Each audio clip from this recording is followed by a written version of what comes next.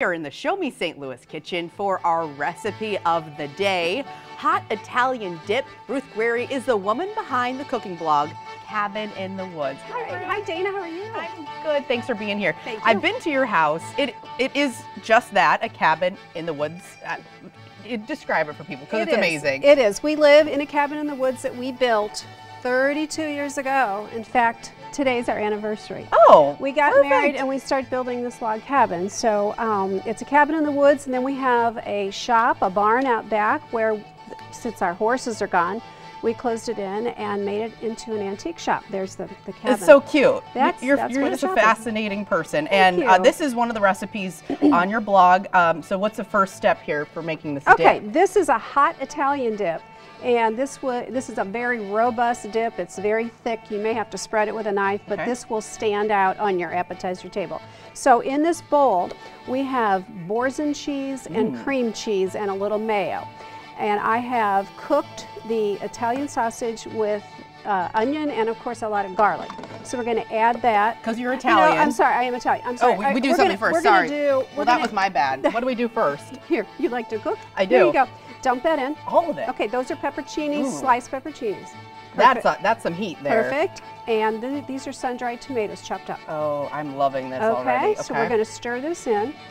And now, let's do the Italian sausage. Okay, now we do this. And it's thick and it's hard to stir, but it is so good. And you just come up with recipes? This just comes naturally to you?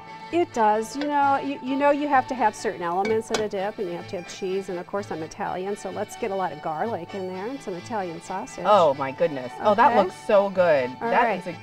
You're right, that would stand out on your Super Bowl Oh, it's wonderful. So, and you could actually go ahead and put this on the baguettes and serve it as a bruschetta. Oh yeah. It doesn't have to be dipped.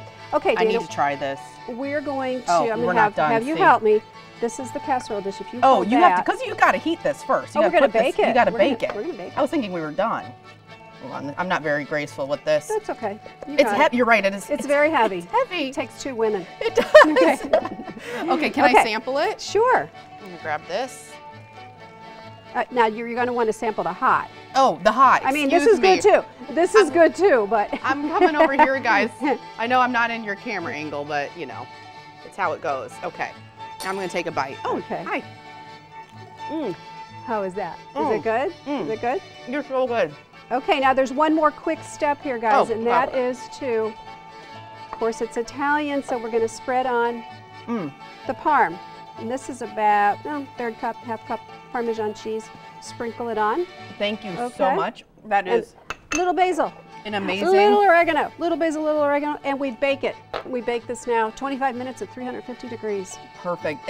Got to try that. Thank you so much, Ruth. We'll post this recipe after our show to our Facebook and Instagram pages. And if you're ever looking for a recipe we featured on the show, visit ksck.com/recipes. For more great recipes by Ruth, visit cabininthewoodsblog.com.